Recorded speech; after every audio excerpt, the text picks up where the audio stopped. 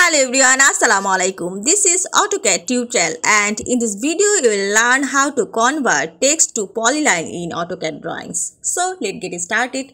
This is AutoCAD 2022 and now I go to the annotation ribbon and you can find here text and you can find multi-line text or single line. I create multi-line text and specify the position and type a text here. And then click another one and the text is created. And now I want to convert this text into polylines. So first I type the command txtexp, that means text explode, and I select the text and press enter.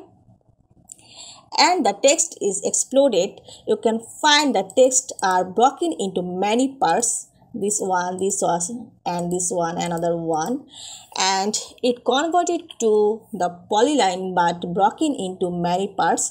So I want to explode this again, just single explode, just type X for explode and select the objects, and I find here 10 objects to explode and then press enter. There are two parts in this broken parts, so I go to the modify panel and select here delete duplicate objects, and then I select the objects. I found here 201 to duplicate and I want to delete this, and now press enter and now click OK. And now I delete this part of these broken lines. This one is, and this is the another one,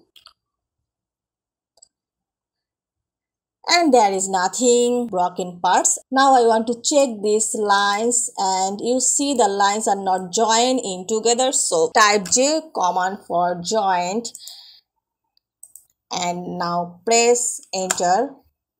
And now you see the every text are joined each other and these are converted to polylines. So I check the properties of this text, see as per properties, and now I select this and you see this is polyline. So viewers, you see the text are converted to polyline.